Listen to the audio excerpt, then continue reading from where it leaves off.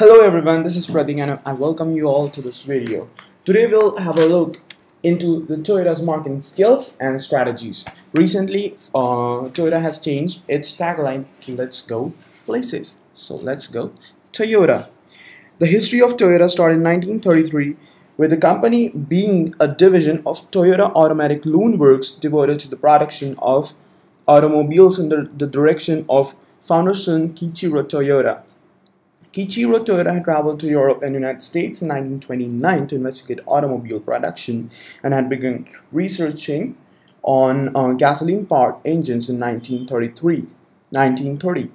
Toyota Automatic Loom Works was encouraged to develop automobile production by Japanese government which needed domestic vehicle production due to the war with China. In 1934, the division produced its first A-type engine and consequently in 1936, they produced their first passenger car named Toyota Model AA.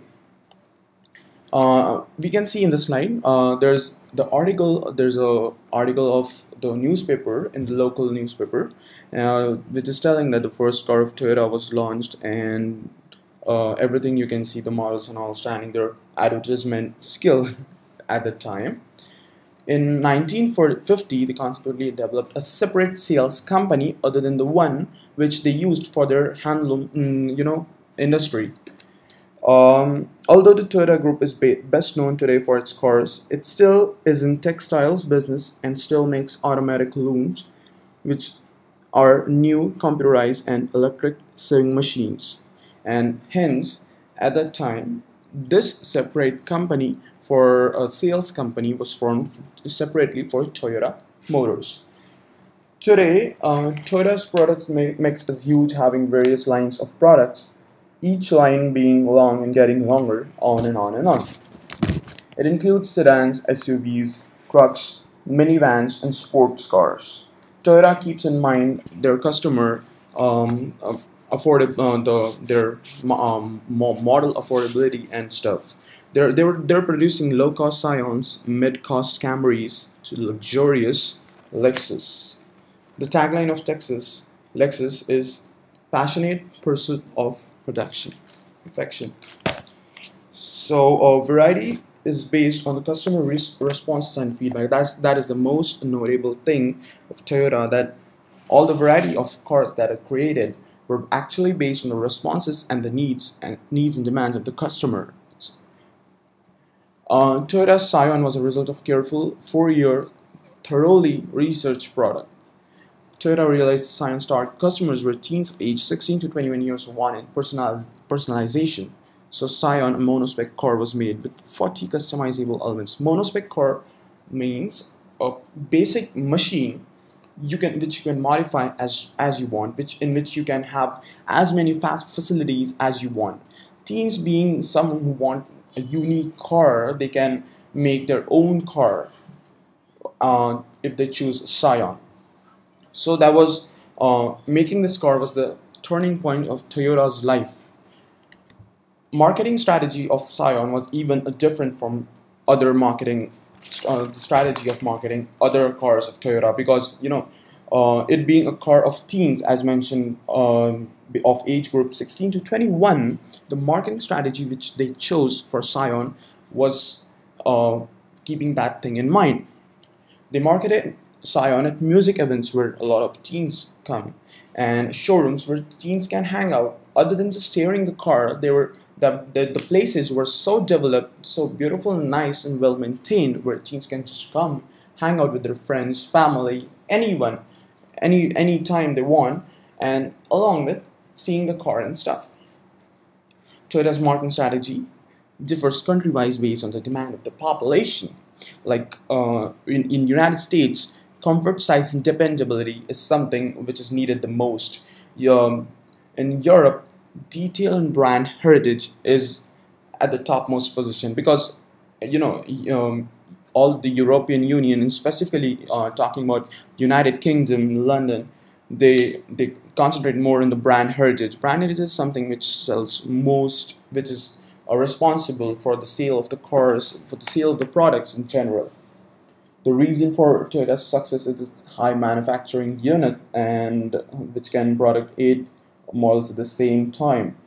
Toyota even makes thousands of changes, operational changes in a single year, and even the changes are based on depending on the country. They apply the changes to the cars for different countries differently.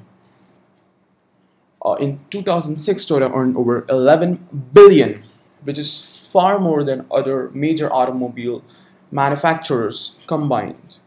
The reason behind this success of Toyota is the employees of Toyota are told that they are in the company just to serve three purposes: making cars better, and teaching everyone how to make cars better. And that's why Toyota can build a wide variety of models inexpensively, earning huge profits. See, we'll now have a look at the summary. I told you about how Toyota was formed. Its article in the local newspaper. When was it Toyota's first independent sales organization, or I can say independent sales company, was formed? The line of product of Toyota, like from sedans, SUVs, minivans, means from small to big, large, whatever, even from a small sedan to a big truck. The most successful product of Toyota was the Scion for the teens, which was the customizable, personalizable car at that time. Even Toyota's intelligent marketing strategy is based on, as I told you, country-wise. It differs country-wise. And this was the reason why Toyota earned so much success, and it earned so much money also. Today, Toyota is one of the leader in automobile sector. Going to the questions.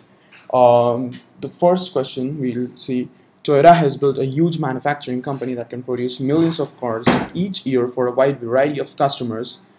Why was it able to grow so much bigger than any other manufacturer? Yeah, that's something true. It is almost the biggest company today, and it has grown exponentially in this century. So the answer to this question would be: Toyota has a full line of market in the United States of America. After research of 4 years from teens, they have come to the conclusion that teens of the age 16 to 21 years old want their own personalized vehicle. So they built a monospec car in their factory. There you can choose 40 customizable elements from stereo to floor mats, the way you like, the way you want. That made the young people grab their attention, and the reason of Toyota's success is its manufacturing, which continuously gets improved every time. Even the cars get improved every time. It is not stable at a same position. It's just improving on and on and on. And that's one of the major reasons of Toyota's success. The purpose of making cars better, and teaching how to make cars better. Yeah. Coming to the next question: has Toyota done the right thing by manufacturing a car brand for everyone? Why or why not? Toyota's done a nice thing manufacturing a car brand for everyone. Yeah. As I told you, Toyota's product mix is huge, having a lines of products for different age groups, for different affordabilities, for different purposes. Not every car company provides this facility.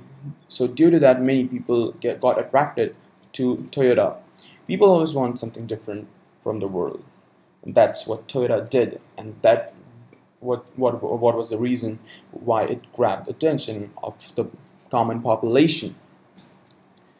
So as per 2006, Toyota has earned 11 billion, more than other automakers. In 2007, it became the largest car maker. In 2008, it manufactured 9.2 million vehicles, 1 million more than GM, and almost 3 million more than Volkswagen, which was the topmost car company at that time. And Toyota even had beaten it at the time.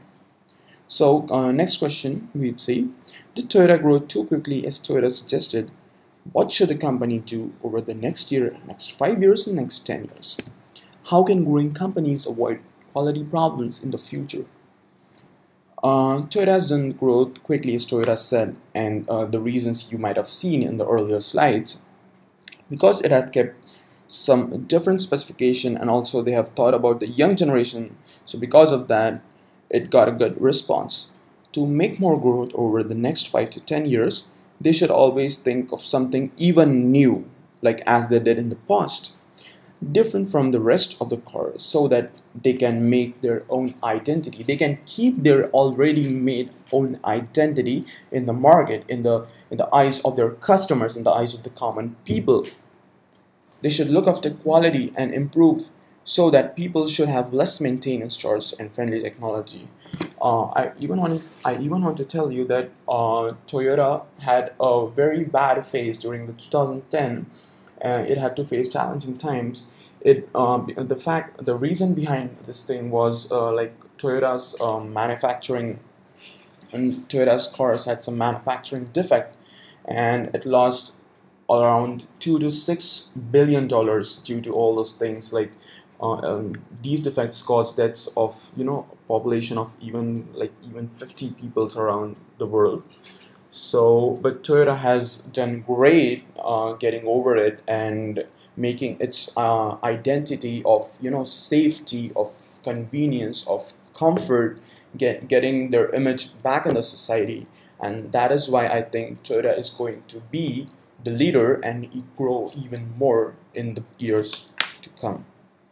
Thank you everyone. My name is again Pratik Shendri. I'm from VNIT Nagpur, and I have made this presentation under the valuable guidance of Dr. Sameer Mathur sir, who is presently a professor at Indian Institute of Management, IIM Lucknow. Thanks a lot. Have a nice day. Goodbye.